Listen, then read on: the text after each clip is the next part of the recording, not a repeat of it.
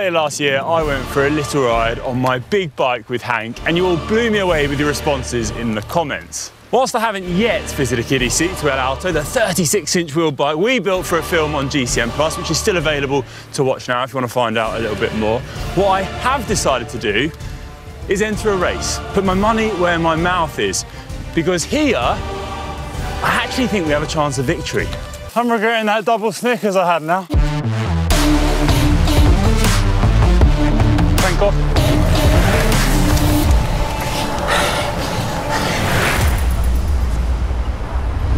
The race I've decided to enter, I believe, suits El Alto's strengths down to the ground. I've put myself forward for Battle on the Beach. As the name suggests, it's a race on the beach here in South Wales. 45 kilometres long in total, spread over 3 laps, containing 5 kilometres of long, sandy, open beach, then 5 kilometres of single track and 5 kilometres of forest road. After delving into the science of super large 36-inch wheels throughout the film on GCN+, one of the potential benefits to emerge was the fact that large wheels roll over the rough stuff way better. And with loads of bumpy ground to cover today, El Alto could prove to be in its element. You see, with Battle on the Beach, no one really knows what the perfect bike is to conquer this race. So I'm going to be up against people on cross bikes, mountain bikes, fat bikes, you name it.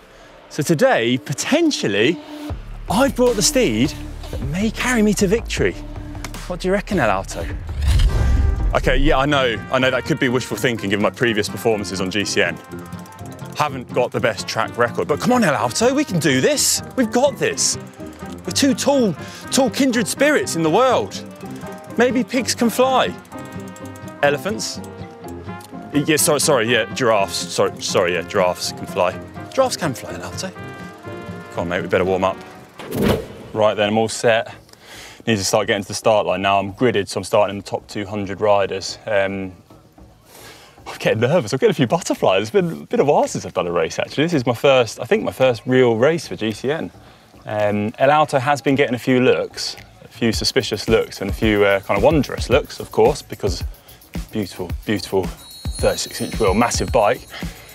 Between me and you, my tactic, I want to be at the front of this race at least once. If I do that, I'll be happy. So I'm just going all out from the start. I'm just letting El Alto loose. I'm going to sprint the first 5K. I don't know what's going to happen after that. That's my plan. I just want to get my nose out in front. And then we'll see what happens. All right, wish me luck. 10 minutes until the off. Getting a bit of a last warm-up in. El Alto is feeling fast today. I'm so excited to get racing. This is going to be mega. Everyone's starting to congregate at the start, so I'm going to be just at the front there. There's over 1,000 people in this race, a really big mass participation event, and everyone is heading off together right down the beach, 5K to begin with. So open, the tide's been going out as we've been slowly filming here. It's going to be like the charge of the light brigade down this beach. Ha ha! Race time!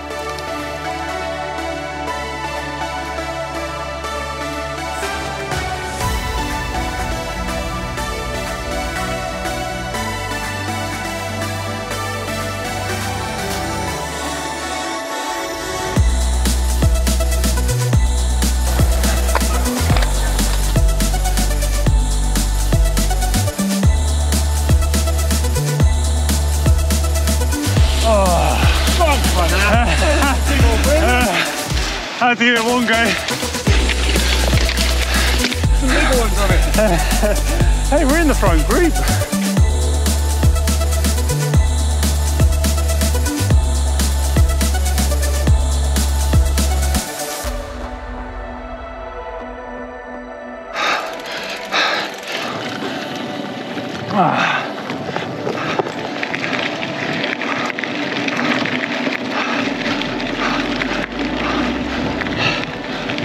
Alto hasn't actually struggled with it so far. We've got some good speed. Oh.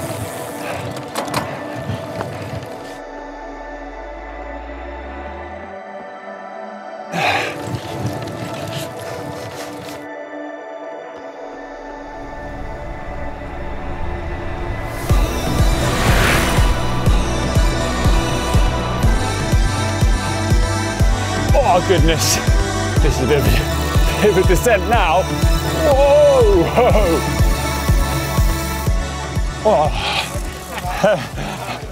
Oh, it was a lot of fun, a lot of fun. I was suffering so badly on the first lap. I kind of, big crash to start with, and then kind of set something off in me. I was like, right, time to run with the wolves here. And I got a bit...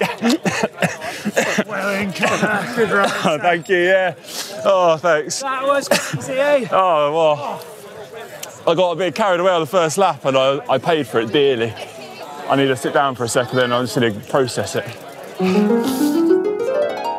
The start was, I lost a bit of ground getting off the line actually, and I was making up places. I just tried to go as hard as I could, and I realised I was stuck on the left in the wind. But it was quite hard to navigate through to the right and get some shelter, because Alto is just so big that I just wasn't quite used to the spacing of the wheel to the rider in front of me. So I was a little bit nervous of causing a crash, and there was a big crash as well. So that got my back up a little bit. I was a bit. But I did eventually make it to the right, and it was so much more sheltered, and Alto just excelled there, just wasn't held back by the kind of... Let's face it, Alto isn't the best in a headwind. It's quite unaerodynamic. So once I had that shelter, I was able to get to the front, managed to recover a little bit, and then I was like, right, this is my moment. This is it. This is Alto. You got to do this. You got to attack. It's for all the tall people out there in the world. I got so excited. I was like, right, game time. Let's do it. I attacked.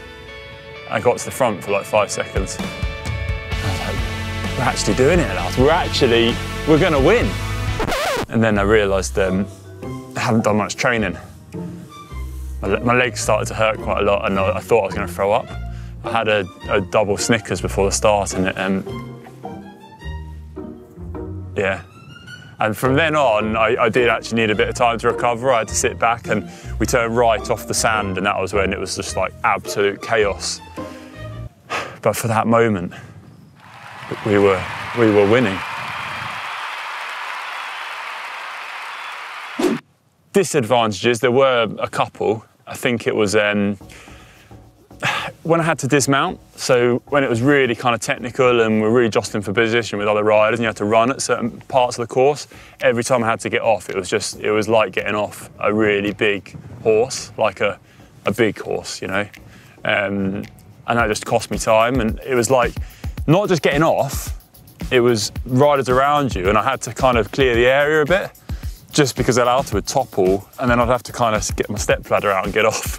It was like pushing a steamroller up the climbs. I could work on my running, admittedly. Getting back on it was like doing the high jump at school sports day. On the donkey! Oh, horse, sorry, big horse. But yeah, once you got rolling, it didn't actually struggle on the single track. We were able to handle it. There was a few little technical bits, and it was really excelling in the sand as well. And there was some sandy descents, and I didn't feel kind of like compromised. And what was the best part of the course? Best part of the course, Alto's #1 advantage in this race was coming from the tarmac onto the really soft sand. It was actually, I think, the best bike in the whole race. Honestly, the best bike in the whole race. You could just get your speed up, and it just went over the soft sand. That rolling resistance and those big wheels, as we discovered on the GCM Plus film, that was the advantage. It just rolled straight over the sand. It was like you barely noticed it. You just had to kind of keep pedaling, keep your hands on the bars, and everyone else around me had to get off at those moments and run. So I was able to pull out like 30, 40 seconds just from being able to ride over the sand. So yeah, we're good at riding soft sand. At Alto is. I was just a pilot. It was an experience to say the least. We came 113th, so not too shabby, I don't think. I'm really proud of that. I had so much fun. Definitely racing on Alto again.